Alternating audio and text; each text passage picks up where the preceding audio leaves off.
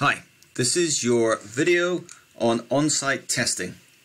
Let's get prepared first of all. Make sure you've got your mask with you, okay? You're coming into school, if you're coming by public transport, you should be wearing one. And when you get to school, you should be correctly social distance. Now make sure you arrive at your allotted time. You'll then be expected to line up in alphabetical order in your step groups. Apart from year 7, who'll be turning up in their science bands, either X band on Monday or Y band on Tuesday afternoon. When we're ready, we'll direct you into the main hall. Okay, let's find out what happens when you go in the main hall. As you enter the main hall, you'll sanitize your hands at the registration desk. And you'll say your name to the person on registration. Hi, my name is Phil White. They will then scan the barcode on your registration card.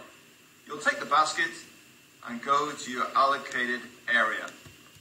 Don't worry, at this point, you'll get a demonstration, so you'll know exactly what you're doing. Now, let's find out what happens at your station.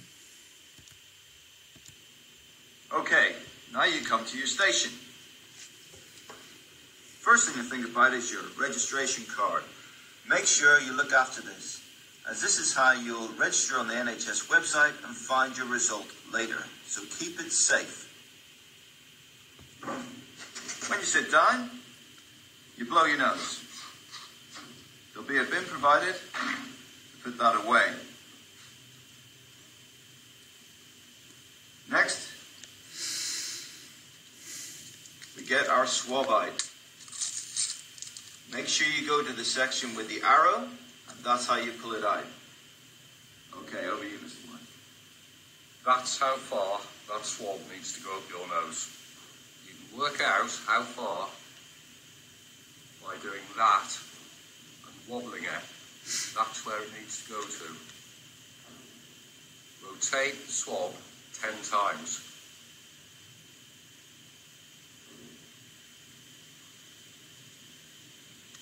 Out of the nostril, same again, 10 times.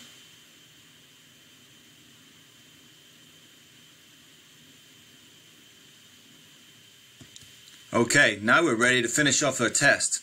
Let's see how that's done. Okay, now we're going to put the swab in the solution.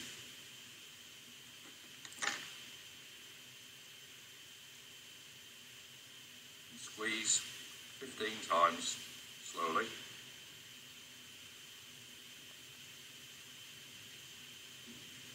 Big swab. Put it in the bin. Place the cap firmly onto the tube. This is now the dropper bottle. And you put 2 drops into the S well. Then you bottle goes in the bin. Wrapper, bin. Now you're finished. You can leave. And the crucial thing there is you take your time. Just be careful with it. You make sure you leave your testing plate on the desk, and then you're ready to go. Good luck.